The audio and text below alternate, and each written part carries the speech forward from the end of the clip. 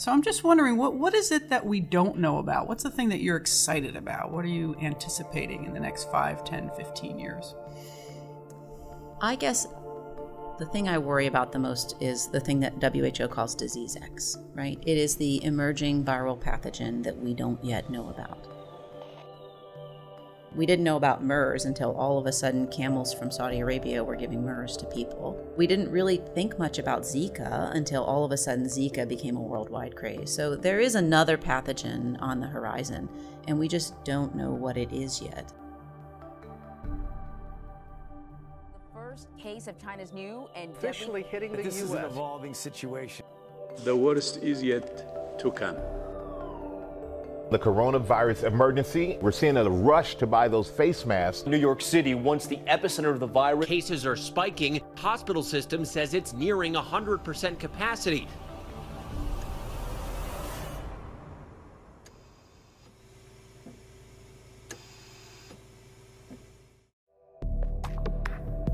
Mother and father killed by polio in this season's scourge. These are epidemics, children. A year of anxiety. We have seen many epidemics come and go, but this year's polio epidemic has been the greatest in America's history.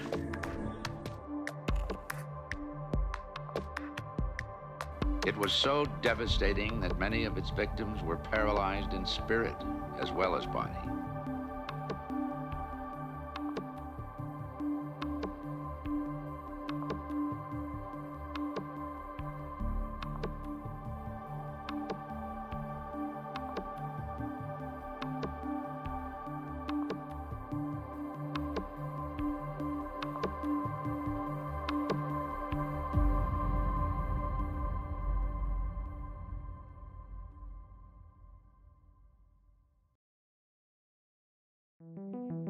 I love viruses, I love infectious diseases. I'm fascinated by these things.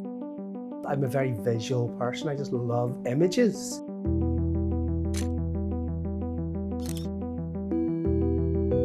I want this to be the most creative place in the world to do vaccine research.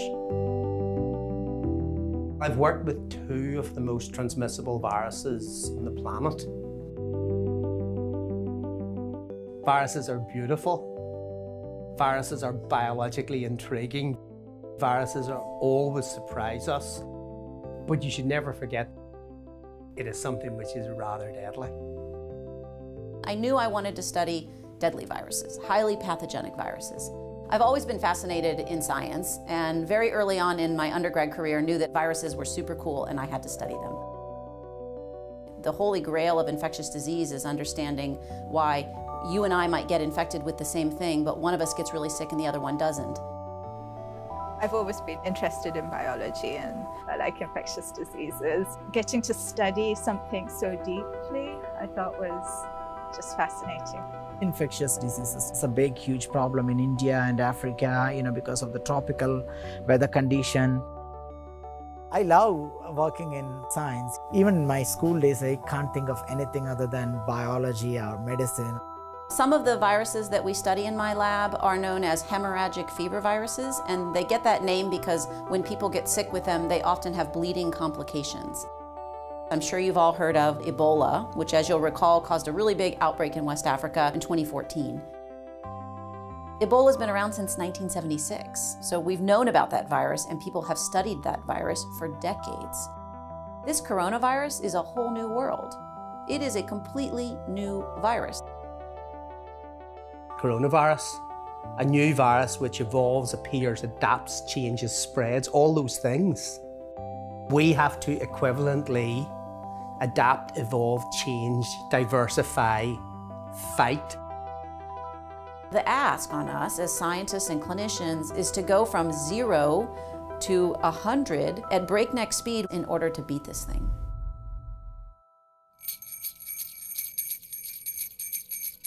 At our holiday party, my desk becomes the CVR bar. Instead of hanging just Christmas baubles, we hung viruses from the tree. Yeah, we were cutting up snowflake-shaped viruses and putting them on Christmas trees and sticking them all over that conference room. So we were having fun.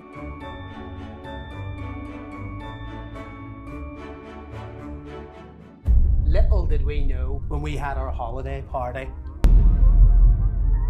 No masks, no masks, no masks.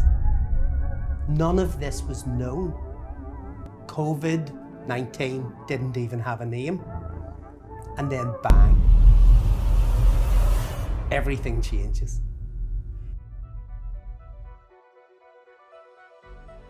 In January of 2020, we started to see information about a respiratory virus coming out of China and about increasing cases. We just started talking in the scientific community. People are thinking, will it spread? Will it burn itself out? All of us at the CBR, we were following the number of cases, and we knew this is going to get out of hand. I said to my family, now's the time to get ready. I said, you need to order some hand sanitizer and some wipes, and you need to be prepared. Then the WHO announced it as like a pandemic. You could see that the infection is spreading worldwide, and I knew that it's not going to go away. Paul, by then, he started saying, maybe we should do something about this. Then he runs across that hall all the way to Anita's office, and he's like, yeah, I've decided we have to do something. And we're sitting at the table, and he says to us, it's time for us to mobilize. Like, we are the Center for Vaccine Research. We have a wealth of knowledge, and we need to participate in this response. What is our skill set? What do we bring? What can we do? How can we help? We know how to do vaccine development. We know how to grow viruses in culture. We know how to study immune responses to vaccination or to infection. All of those skill sets kind of came together, and we said, okay, we'll trudge into this space. Paul, if you want to lead us there. We needed to begin to understand the biology of that pathogen. So a pathogen, what's a pathogen? A pathogen is something that makes you sick. It's a bacteria, it's a virus, it's a parasite. There are a range of viruses. Some are like really small, some are slightly bigger, and some are different shapes. Viruses are very, very simple. They only are made up of genetic information. This is surrounded by a protein coat to protect its nucleic acid or its genetic information. A virus's goal is to make more of itself. It's as simple as that. And the way it does that is it uses all the machinery that's present in the cells in your body to make more of itself. It can't do that on its own. A virus cannot replicate in the absence of being inside one of your cells. So this is where you and I come in. They have to infect the cells in our body in order to reproduce. How do we protect ourselves from pathogens? Vaccination is one of the major ways that we can protect ourselves. Let's talk about vaccination in general. V-A-C-C-A, vacca, that is Latin for cow. Why does it come from cow? That makes no sense, right? Late 1700s, early 1800s, there's a guy named Edward Jenner. He observes that women who milk cows, known as milkmaids, they get a disease on their hands that is known as cowpox. And those ladies, turns out, are protected from infection from smallpox. And he says to himself, what if I take the cowpox from the milkmaids and intentionally give it to people who've never had cowpox? And he does this, and essentially he demonstrates empirically that giving someone cowpox protects them from smallpox. And that is the birth of vaccination. I don't know how much he understood at the time, but basically what he was doing was using cowpox to generate an immune response from smallpox. What all vaccines are designed to do, from Jenner all the way until today, is to initiate the production of antibodies. When you get infected, your body makes antibodies that fight off infection. Antibodies are basically a weapon our body develops. Millions of antibodies go and attack the virus. Because remember, the antibodies are really, really small, viruses are big. So you need to have a lot of antibodies to go and tackle the virus. So a vaccine is often a weakened or inactivated version of the virus itself. This means it can trick the body's immune system into thinking it has been infected, but it doesn't cause the disease. This is a way to show the body a part of the pathogen so that when it sees the real deal, it's ready, right? It's ready to defend and to fight off the pathogen. Whenever you learn about vaccines, you learn about the work that Salk did many, many years ago. The virus that they were working on, of course, was polio virus.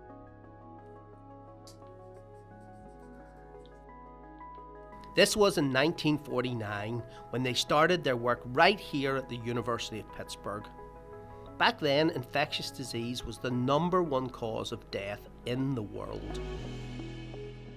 Salk, he used a chemical inactivation procedure where he took the virus and he produced lots and lots of additional amounts of the virus. He took this and he mixed the virus with particular chemicals, and then he inactivated the virus. And then he used that to develop the Salk vaccine. It was also a biological way to inactivate viruses. Albert Sabin developed a process where he took the genetic material of the poliovirus, and by passaging it in cells, that led to particular mutations in the genetic material. That process, known as attenuation, produced a poliovirus, but inside that poliovirus, the genetic material had changed sufficiently that it didn't cause a disease, but it was a vaccine. That was the traditional minus 65 years ago approaches of developing vaccines. What we have now in vaccinology is a complete renaissance. When you think about a telephone in 1950 and a cell phone now, there is a chasm, an enormous gulf between those two. And that's a good way of thinking about what we can do with vaccines. They didn't have a lot of options. Maybe you could have a black telephone, maybe you could have a yellow one, but it still had a dial. Think of what we have now in cell phones. Apps, banking, texting, FaceTime. Salk, Sabin, 65 years ago, they only could have dreamed about the plethora of ways in which we can creatively make new vaccines. We're now able to analyse the genetic code of viruses and use that information to create new kinds of vaccines. That has been a game changer.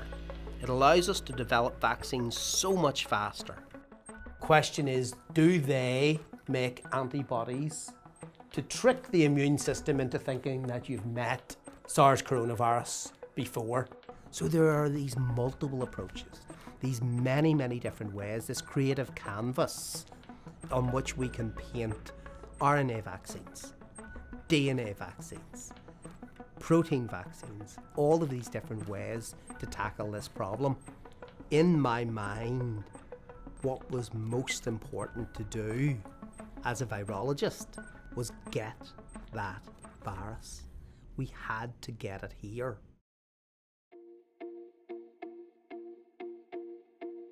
Valentine's Day 2020, the virus arrived in Pittsburgh in a box, not in a person. Many of the individuals in Pittsburgh justifiably asked the question, why are these people bringing this virus that we're hearing about on the news into Pittsburgh? The University of Pittsburgh's Center for Vaccine Research is on a very short list. The Center for Vaccine Research is part of an international team. Police say their lab is one of a handful that can handle studying a virus like this. We all have photos of the virus coming in packages. Once we got the virus, the focus of the whole center changed. Everyone on this floor suddenly shifted to working with SARS coronavirus too. This is the box that we ship viruses in. In fact, this is the box that it came from the Center for Disease Control to Pittsburgh, one of the only 5 places in the early stages of the outbreak where we got the virus. You have to have special training for this. It has to come in a special container. And inside this container, we have a biohazard bag to ensure that anyone who accidentally opens it knows that they shouldn't be opening it. And then inside the biohazard bag, we have a tissue just in case something happens that the virus would break. It would all then get mopped up by this tissue. This is the coloured medium that the virus comes in. This would have been inside the bag. By that stage, you can see that it had a name. It was called SARS coronavirus 2. We have a biocontainment laboratory. perfectly suited, specifically designed, engineered for the purposes of working with emerging infectious diseases. You have to wear your PPE whenever you go to work with the coronavirus. The respirator that he's using, that is filling the mask with positive air. It's a new experience as a scientist, and it's like a thrilling thing working with pandemic agent. It's actually a big threat for the public if it gets exposed.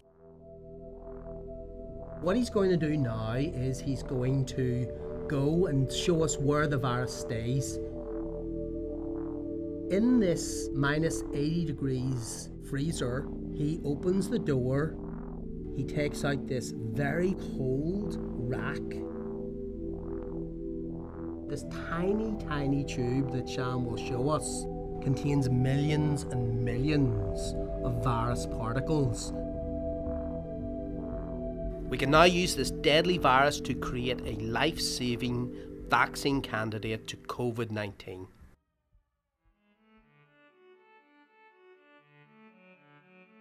Our vaccine strategy is based on an existing vaccine for measles. This is an infectious disease I'd already been researching for years. Whenever I started working on it, 1 million children dying of measles each year. That's equivalent to 7 Boeing 747s crashing every day of the year.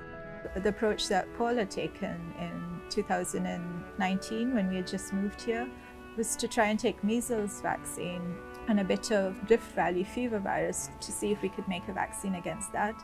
And we did, and it worked. So we were like, okay, well, let's take that and see if we could do the same thing for SARS coronavirus too. So the measles vaccine is a safe, weakened version of measles virus.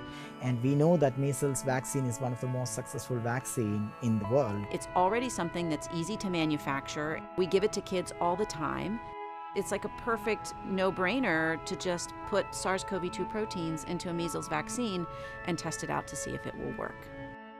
The technology that allows us to move genetic material from one virus to another is called recombinant genetics. What do we mean by recombinant? Well, the word is recombine. We recombine the genetic material of measles with the genetic material of SARS coronavirus 2. So the virus looks like a ball, and on the surface of that ball are spikes, right? That's what the protein is called. It's called the spike protein. And we know that our body always recognizes the spike protein as like the bad guy or the pathogen. My job was to take the measles vaccine and to figure out where to put this piece of SARS coronavirus to. I always say to my kids that it's basically cut and paste. You cut it open and then you shove the spike protein into it and paste it with another enzyme. It's like a glue, and now you have a new thing. That's called recombination. And the measles vaccine is still the measles vaccine, but it also displays the spike protein of SARS coronavirus 2. We should talk about this. Okay. I'll compile this data later today and put some figures together. One of the very early steps that is really important in proving that you can use a vaccine platform is to show that you can express foreign proteins.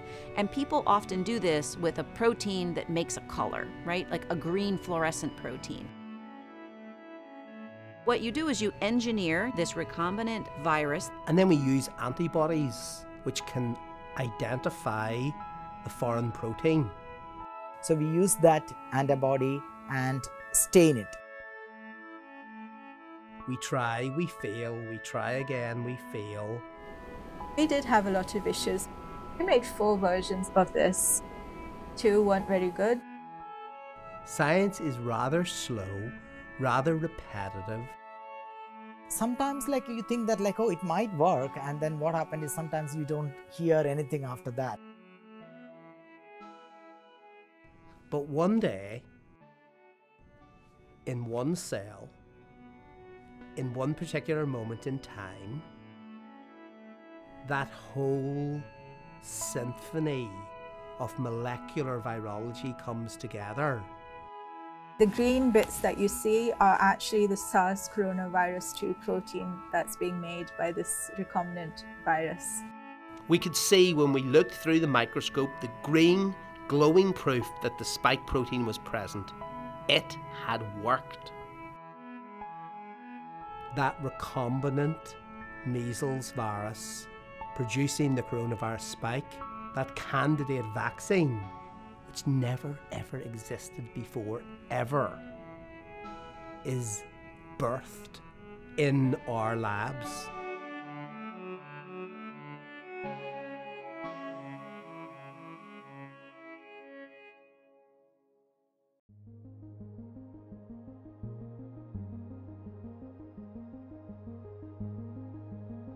So once you have a potential vaccine candidate, then you need to evaluate it. You need to test it in animal models. You want to show that it has efficacy, right? That means, does it work? Does it protect against disease? We vaccinate and then we challenge with the virus that we've grown. So you can give a hamster your vaccine, and then you can give it SARS-CoV-2, and you can ask, is that hamster protected from respiratory disease, and is it protected from weight loss? And then you go to other laboratory animals. One animal model is usually not sufficient. People and mice are not the same. So most vaccines then get tested in non-human primate models. We are actively at the point where we are vaccinating non-human primates with measles SARS-CoV-2 vaccine, and we're determining what their immune response is and whether or not they're protected from subsequent infection with SARS-CoV-2. And if those animals get sick, the vaccine hasn't worked very well. But if those animals are protected, the vaccine works. What Dr. Nambuli is going to show you inside the containment lab are plaque assays. Every little one of those white circles represents a virus. What we want to see are no white dots on the purple circles from the vaccinated animals and lots of white dots on the circles from the unvaccinated animals. I get to look at the results that Sham has in real time. He's just finished this experiment. Oh, okay. You are actually seeing a real experiment? What this tells us is that whenever Sham mixed the blood from the vaccinated animals with SARS coronavirus, those animals had antibodies which neutralized the virus. This is the proof we need to show that the vaccine works.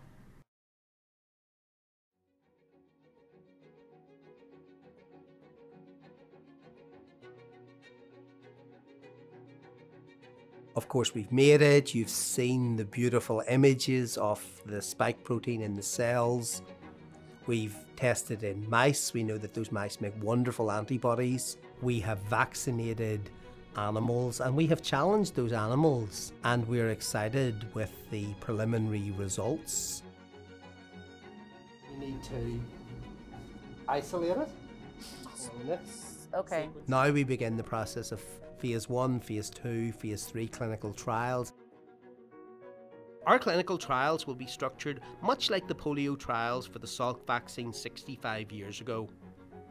Back then they used double-blind placebo trials where half the people got the vaccine and half didn't.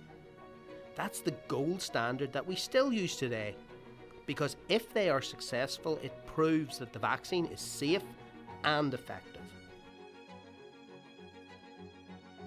The studies that my associates and I have been doing at the University of Pittsburgh have indicated clearly that it is possible to induce antibody formation in children by suitable injections with a killed virus vaccine.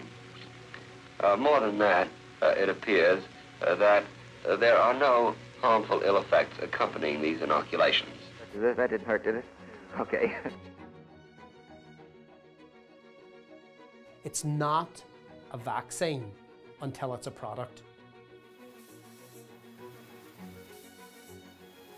It's not a vaccine until a physician or a nurse can go to a fridge, open the door, take out the vial, get a needle, and take the arm of a kid or an adult and vaccinate them That's a vaccine.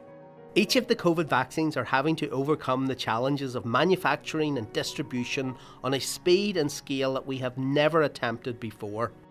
Some of them will require more than one dose, others will be transported in deep freeze conditions. People often talk about the race for this vaccine.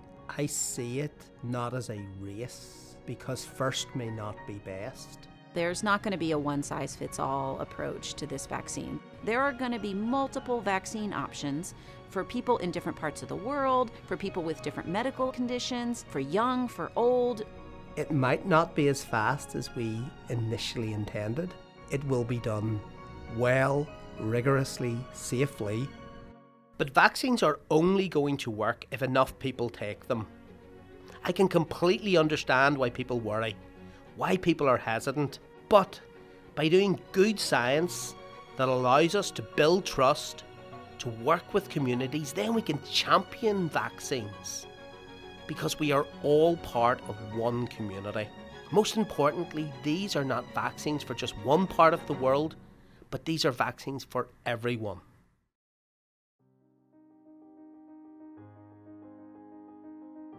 Everybody in Salk's time knew someone who had polio. They saw it in their communities. They understood the risks of it. People really were afraid to send their kids out in the summer because of poliovirus. So they said to themselves, I want this protection for myself and for my families. These were children that were suffering. So there was a real motivation in the community to get the vaccine. I like to think that our current culture and society will be equally as motivated to get a COVID vaccine. Once it has been demonstrated to be efficacious and safe in a phase 3 clinical trial and approved by the FDA, that is the time at which I think Americans should be lining up in droves to get this vaccine, because every single one of them want their life to go back to normal. This is an incredible challenge. It's a moment in history which is truly unprecedented for my generation interested in vaccine development. It's tiring and it's frustrating, but I wouldn't have it any other way. That's what motivates us, that we can make a difference. Science demands us to think creatively, come up with new ideas, to come up with new approaches. Our practical creativity creates vaccines, and vaccines are beautiful in themselves, because something which creates an intervention which stops a disease, it's certainly beautiful in terms of how humanity lives another day because of the creative process of vaccine development. Many months ago, my husband decided to buy a t-shirt for me. It says science is our superpower. Quite honestly, science is our superpower, right? It is the superpower of the folks at the Center for Vaccine Research. It is the superpower of scientists and clinicians and public health experts and epidemiologists all over the world. And it is science that will save us. There will be another pathogen that comes in the future, and if we have all of the infrastructure and the platforms in place to rapidly mobilize and generate a vaccine, maybe we can see a scenario in the future where we're not shut down for an entire year. Will COVID be here for a while? Yes. But will that burden of disease be treated by one of the most revolutionary biomedical interventions that we have ever come up with as a society? Vaccines? Yes.